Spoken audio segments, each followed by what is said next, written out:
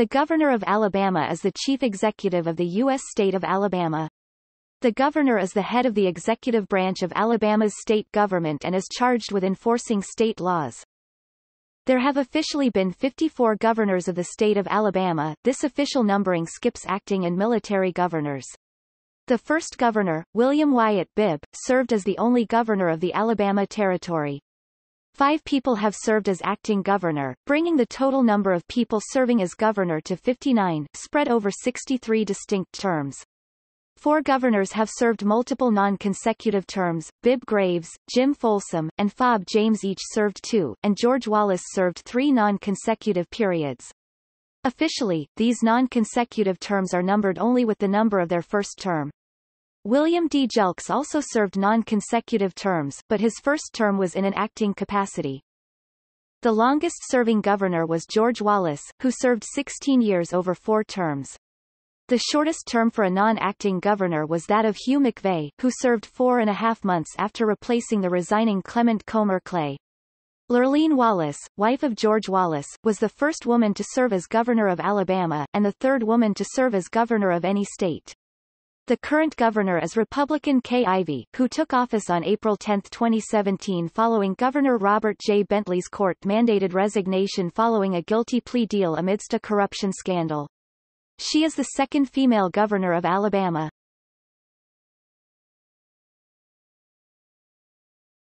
Topic: Governors.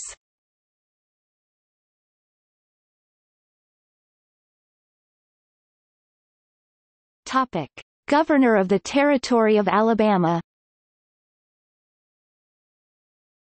Alabama Territory was formed on March 3, 1817, from Mississippi Territory. It had only one governor appointed by the President of the United States before it became a state. He became the first state governor.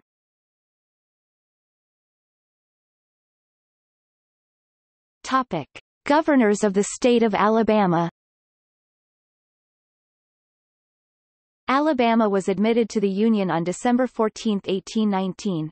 It seceded from the Union on January 11, 1861, and was a founding member of the Confederate States of America on February 4, 1861. Following the end of the American Civil War, Alabama during Reconstruction was part of the 3rd Military District, which exerted some control over governor appointments and elections. Alabama was readmitted to the Union on July 14, 1868. The first Alabama Constitution, ratified in 1819, provided that a governor be elected every 2 years, limited to serve no more than 4 out of every 6 years.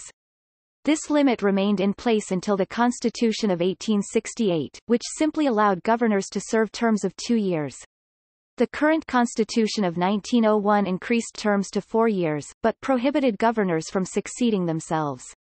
Amendment 282 to the Constitution, passed in 1968, allowed governors to succeed themselves once. A governor serving 2 consecutive terms can run again after waiting out the next term. The Constitution had no set date for the commencement of a governor's term until 1901, when it was set at the first Monday after the second Tuesday in the January following an election. However, the Alabama Supreme Court ruled in 1911 that a governor's term ends at midnight at the end of Monday, and the next governor's term begins the next day, regardless of if they were sworn in on Monday. The office of lieutenant governor was created in 1868, abolished in 1875, and recreated in 1901. According to the current Constitution, should the governor be out of the state for more than 20 days, the lieutenant governor becomes acting governor, and if the office of governor becomes vacant the lieutenant governor ascends to the governorship. Earlier constitutions said the powers of the governor devolved upon the successor, rather than them necessarily becoming governor, but the official listing includes these as full governors.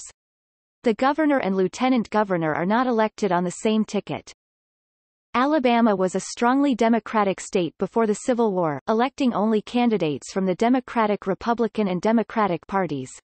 It had 2 Republican governors following Reconstruction, but after the Democratic Party re-established control, 112 years passed before voters chose another Republican. Notes